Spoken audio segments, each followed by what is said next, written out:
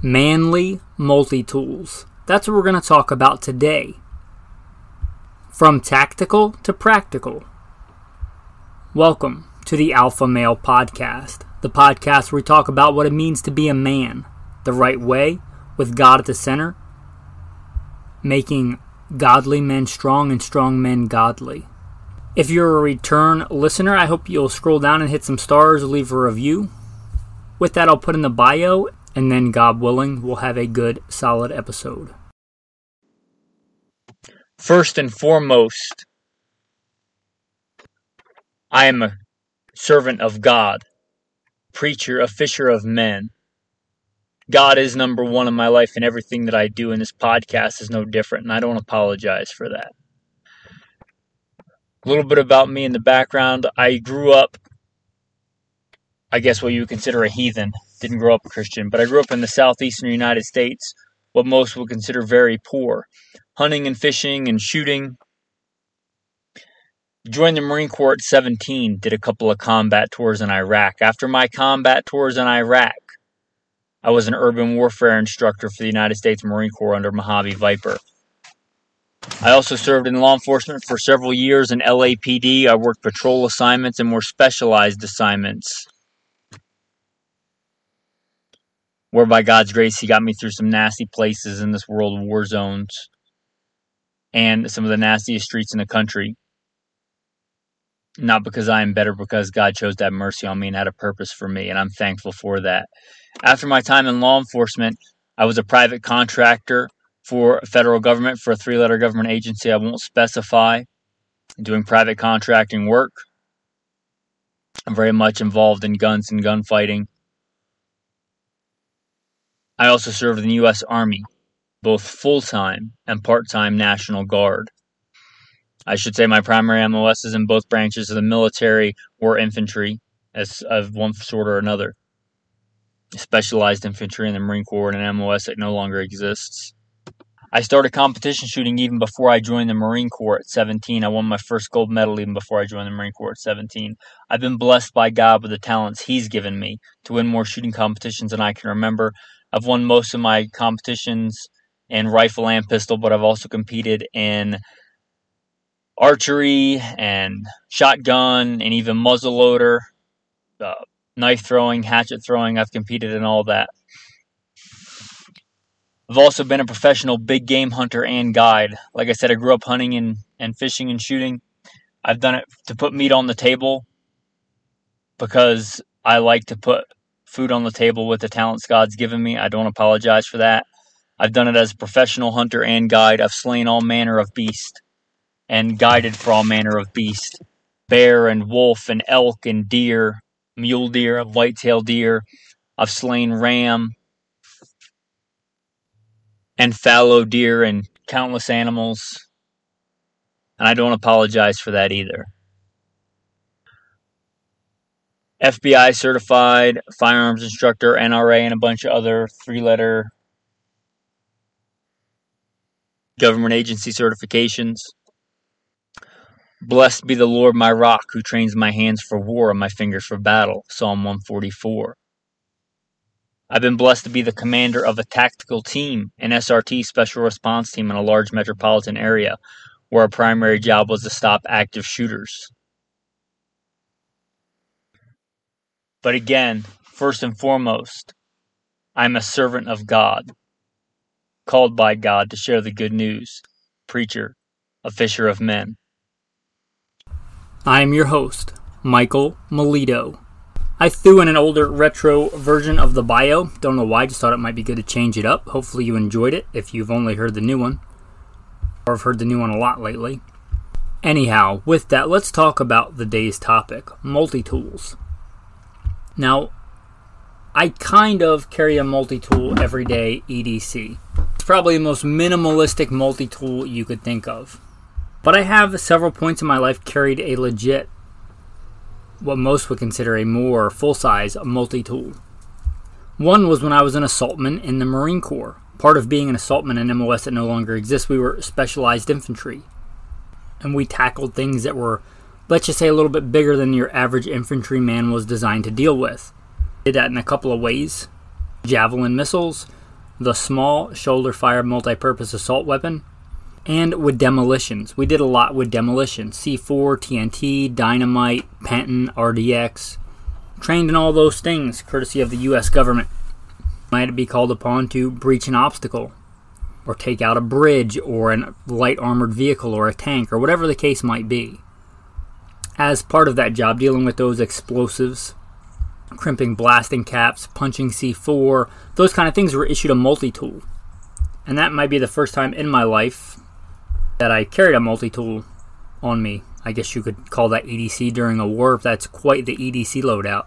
But I saw the utility in it, and I really liked that multi-tool, and I didn't keep it because it wasn't mine.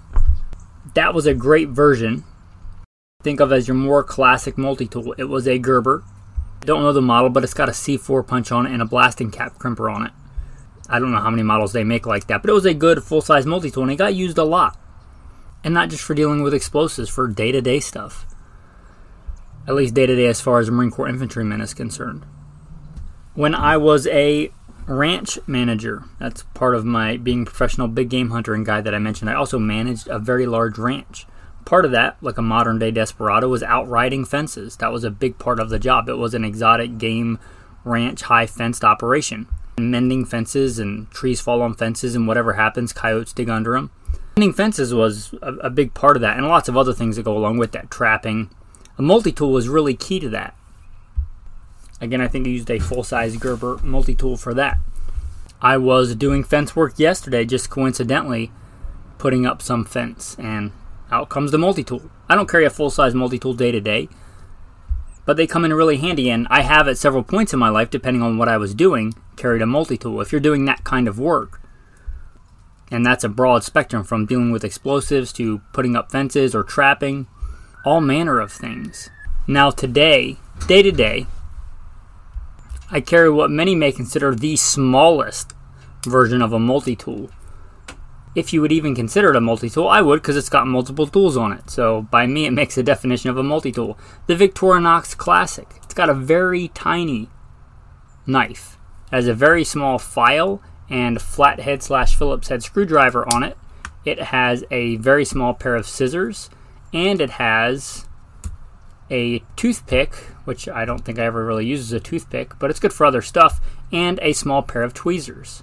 That gets attached to my mini Sharpie, which is also part of my EDC. Comes in handy a lot, all those things put together. If you're looking for a good place to start, like you don't carry anything, you don't even carry a knife, and you just want to be a little bit more prepared. Would not consider it a defensive tool or anything like that, but if you want to get into the world of EDC and preparedness, or you want somebody else to, let's say you're already in this world, and you just want anybody, a good gift, Victorinox Classic. They're tiny, you can literally put them in your pocket and forget they're there. That's kind of why it's part of my EDC, and when I need it, it's there. Alright, so now I'm going to transition into what I use most, or have used most in the past, excluding very specialized things like you probably don't need a C4 punch and a blasting cap crimper, right? And if you do, you're going to know how to do that.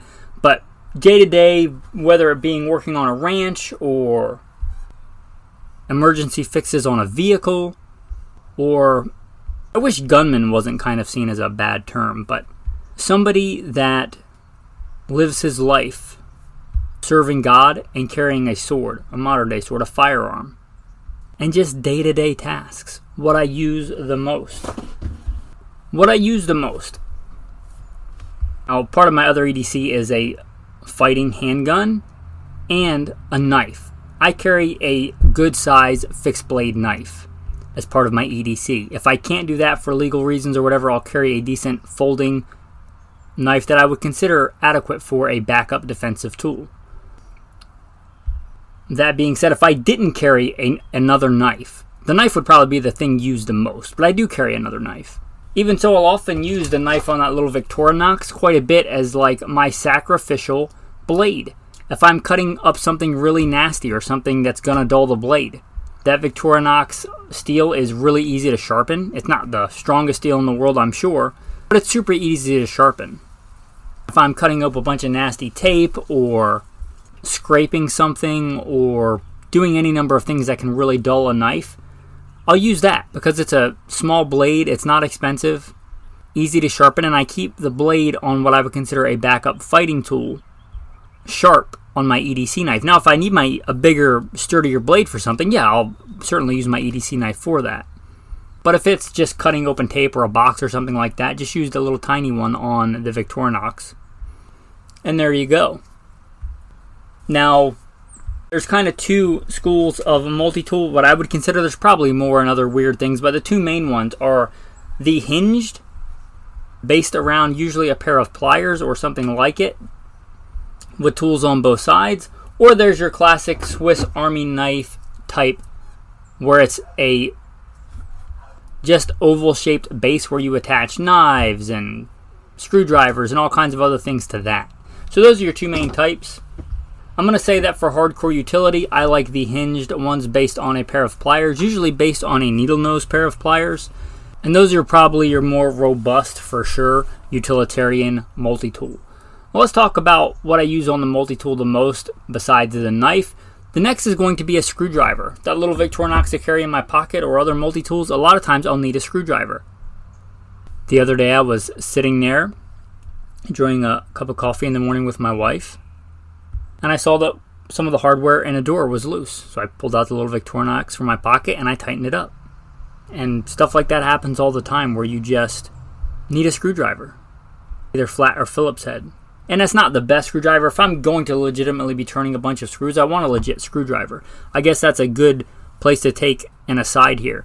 Almost nothing on the multi-tool is better than having a specific tool, right? If I want to do a bunch of things that I would need a pair of pliers or wire cutters for, then I'm going to want a legit wire cutter. But if I just want something for a bunch of different tasks that may pop up and I don't have to drive all the way back to my tools or go all the way back to my tools or carry all the tools, the multi-tool is a good compromise. It saves weight and space. And it gives you a lot of options that you wouldn't otherwise have, but it's not better than having a dedicated tool. If I'm turning a bunch of screws, I want that exact fit for that exact screw. That's the best tool for the job, but it works. So the screwdrivers, I think it's important for them to be on your multi-tool. And then the next thing I probably use the most are the pliers. Pliers, you'd be surprised if you start carrying a multi-tool how often you might utilize the pliers on it. Pliers are pretty important, a pair of robust pliers. Now most of them have needle nose. I don't know that that's the best, but it is the most common and it'll work for most things. Usually the pair of pliers will have, I shouldn't say usually, most of the ones I'm familiar with will have a pair of wire cutters on there, and they will also have wire strippers on there for stripping wires, doing electrical work, things like that. Both of those come in pretty handy when you need them. Again, if I'm stripping a bunch of wires, doing a bunch of electrical work, yeah, by all means I want a good wire stripper. There's very specific tools for that to do a much better job. You know, if I was a communications engineer, I for sure would want a better tool if I was doing lines and lines of communication wiring or stuff like that. But if I'm only doing one or two things, stripping a pair of wires, then yeah, they'll work just fine if you know how to strip wires and don't get too crazy and cut them. After that, something I find quite handy and I use quite a lot is a file. A file for lots of things. I like files. I like a good metal file. So much so that my current multi-tool that I carry in my baby bug out bag doesn't have one, so I carry a separate good metal file in my baby bug out bag, especially if you are a man that carries a gun and does a lot of shooting and training and things like that. A little small metal file can come in handy. In fact, unplanned, but I just used one yesterday evening. I was doing my daily dry fire and doing some mag change work. My EDC handgun right now is a SIG 226 Legion. Doesn't have a mag well. It predates that whole mag well being in vogue era. And I noticed that the mags, the rim of the round when I was doing mag changes would get caught up in a sharp lip on the back of that magazine well. So I took a file and I rounded it out. There's all manner of things, smoothing out rough edges. Files are good for all kinds of things. So a file, I'd say, is a pretty important tool. Next to the file, something else I find really important is a wood saw, a good cutting saw. Now I should mention that one thing I really miss about that old Gerber Assaultman multi-tool, and I don't know the exact model of it, but it had a metal saw on there as well. And I would love to have both. I would love to have a good metal saw and a good wood saw if I could get it. Tweezers also I do use quite a bit, especially if you live in a desert area, Southwest, something like that. You go hiking, your dog goes hiking, or you just do a lot of manual labor and you get splinters. Tweezers can come in really handy. So tweezers are one of those tools. They don't take up a lot of space. They're pretty utilitarian. I like that. One thing I see on a ton of multi-tools, even on my little Victorinox, which I don't really like, the little small scissors. And I'm not saying they don't work. I just don't really use them very often. I would rather have that whole side be a more legit blade if I had to pick, or I have it be a metal file or a wood saw or almost anything more than a little pair of scissors. Now some people may use the little scissors all the time. I can't say that I've never used them, but I can say that they're probably the least used thing on my multi-tools, and I can think of a lot of other things I'd rather have than a little tiny pair of scissors. Now I know that there are other things that a corkscrew can do, but come on, stop, really. A lot of multi-tools, these Swiss Army knives and things, have a corkscrew. Even a lot of wine nowadays, and I'm not a big wine drinker, I'll take a sip for communion or whatever it is. Even a lot of wine today doesn't require a legit corkscrew. And are you really, out in the backwoods and need a corkscrew? I would like to see those kind of go the way of the dodo bird and get something more utilitarian and more practical. I should say I also do have a multi-tool that lives in my range bag that is more geared towards gun stuff. You can find those with things like a choke tube wrench, even a 1911 bushing wrench. Make one specifically for ARs. And that one I have, it lives in my range bag, which is probably a good place for it. If I was back being a professional firearms instructor, teaching on the line, that can come in really handy. Now let's go to what is my go-to in my baby bug-out bag, what I consider like line 2 gear. Not EDC, but maybe EDC+. If you're not familiar with the, let's call it survival sling bag concept, or there's a bunch of episodes on the bailout bag, baby bug-out bag, whatever you want to call that here. One of the very few videos also I did on YouTube that I don't really have a desire to be YouTube famous, but there's a video on there if you want to check it out where I thought it was easier to visualize and take stuff out. The one that I have may surprise you, because it's not marketed towards the alpha male. Marketed for kids, but I really like it. It's the Leatherman Leap. Now, one of the reasons I like it is it's bright color. It comes in bright colors. Mine's kind of that, zombie green, if you lived through that whole era of everything was zombie green for a while. And as you might imagine from the bio, I've done quite a bit of tactical stuff, but that's a fallacy that everything's got to be tactical or black or multicam. If it's a multi-tool, I don't want it in multicam because I'm likely to set it down and get up and do something else, and I want it highly visible so that if I drop it or if I forget it, I can go back and find it. Even my other full-size multi-tool, I spray painted a bright green for that very reason. It doesn't have to be green, it could be blue, it could be orange, it could be red. You could spray paint it. But a bright color, I think, on a multi-tool makes a lot of sense. You're probably not some tactical scenario firing one-handed with your handgun and then using a multi-tool to tighten the screw with the other hand, right? Like, everything doesn't have to be tactical. Everything doesn't have to be multicam and black and everything like that. I like that the Leatherman Leap is bright colored. I also like that it has locking blades. The blade on it, it's got a pretty good stout knife, and it locks. I really like that. If you've ever had a folding knife that didn't lock and had it fold back on your fingers and you needed to get stitches, because I've been there and done that, you'll see why you might think that's important. Having a good locking blade, especially on a good, more full-size utilitarian tool. It's a good locking blade. It's a pretty robust blade for a kid's multi-tool. More robust than it is on a lot of multi-tools. It's a good, fine blade. One of the reasons I like the Leatherman Leap. Is it the perfect layout? Does it have everything I want and nothing I don't? No. Again, it's got the scissors on there, but it doesn't have, 50 different tools. It has a few select tools that I would use. It has a decent saw. It has a decent knife. It has a really good, robust pair of pliers, wire cutters, screwdriver, tweezers, and again, those big blades, the saw and the knife, they lock. And I like that. Now, it's not the only one. There's a lot of other locking ones. And again, it's bright colored. And it's minimalistic. It's not the biggest, beefiest, most tactical thing, but it's also not huge and doesn't weigh a lot. It's pretty small, pretty handy. I would still consider it a full-size multi-tool. Now, I mentioned the two types. The other type, the giant Swiss Army knife, and I mean giant. I have one that I don't know how many tools it has on it. I'm counting 19, and I'm probably missing some. But it's got all, who knows how many different sizes of flathead screwdriver, maybe 4. It's got that, gotta have it in a tactical operator scenario corkscrew.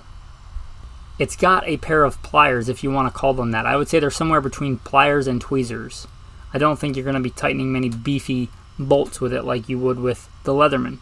It's got a pretty big pair of scissors. In fact, I think the scissors are bigger than the pliers. It's got a magnifying glass. It even has a bread knife or fish scaler. Probably would do both. Got a lot of little tiny tools. And this one, it lives in my big bug out bag. Like a lot of people call it, I'm never coming home bag. Well, I live as a neo-nomad, so home is very different to me than most people. But it does live in my big bug out bag. If I was a long way away from any kind of infrastructure or permanent structure, it'd be nice to have a lot of these small tools that are on here.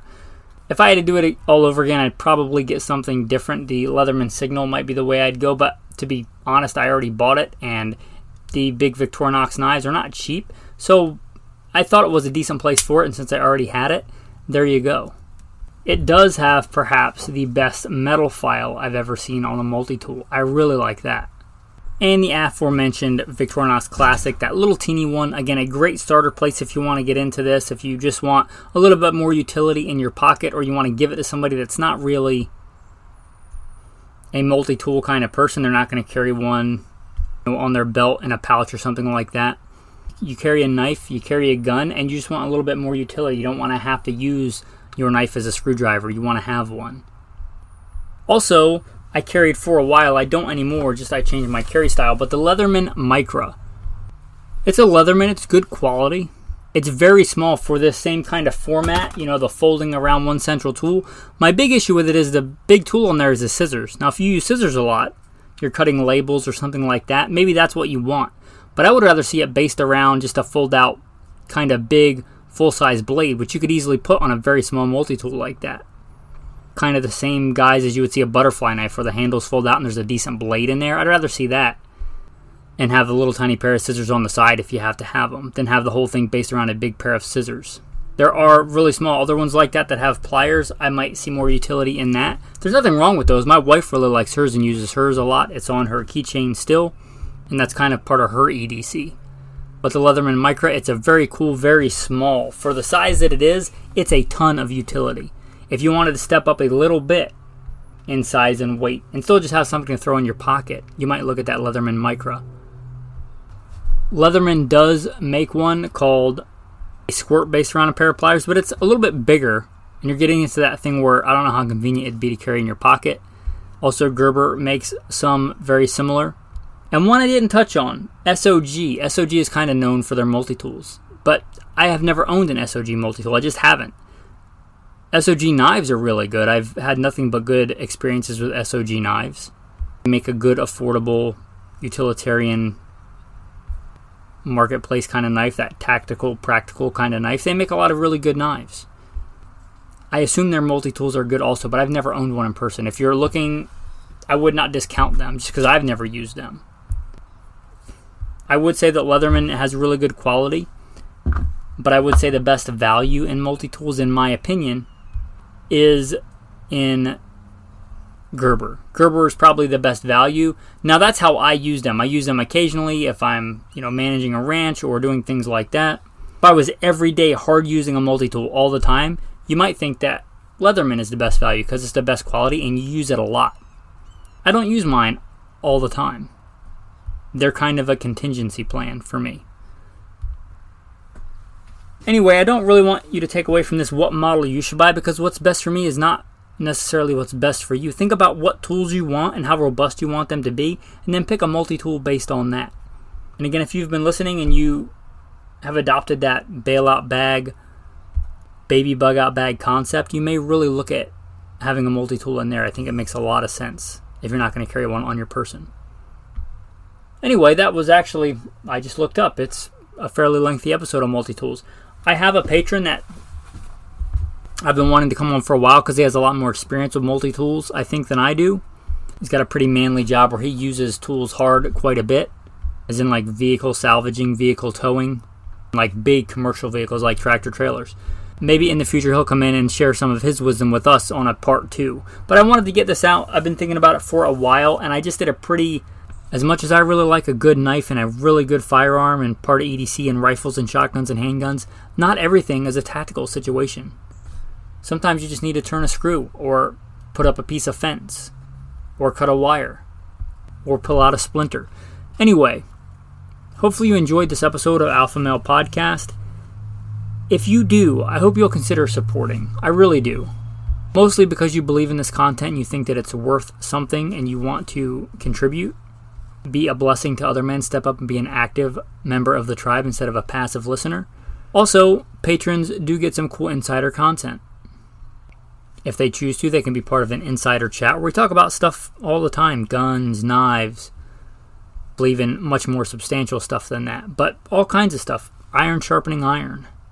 Also, I'm doing a series right now, or have been, Dry Fire with Milito.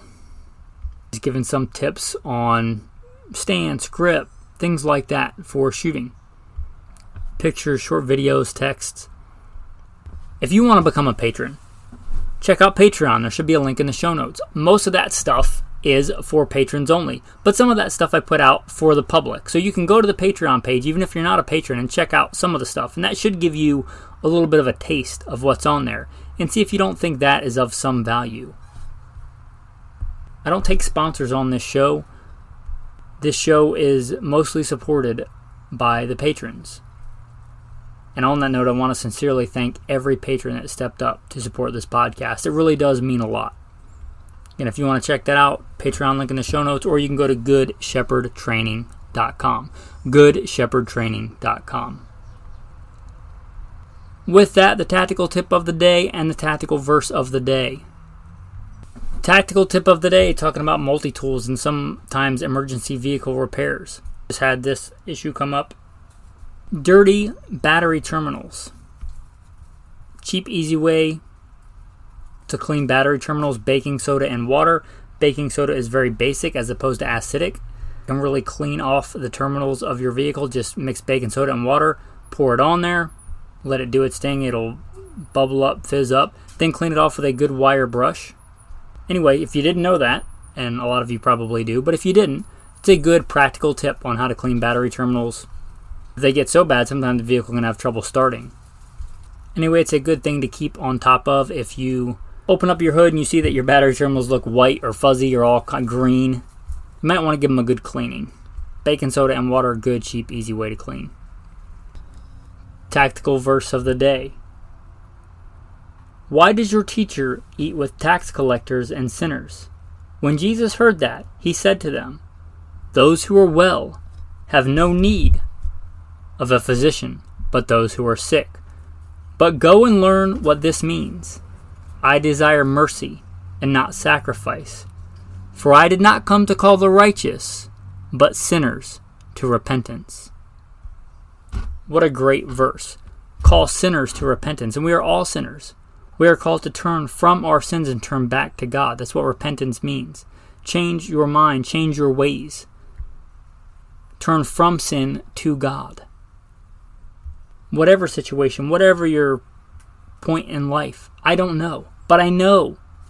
But I know if you're looking for answers, the one who has them, God. Go to Him. It's always the right answer to go to God. With that, thanks for listening, men, and have a blessed day.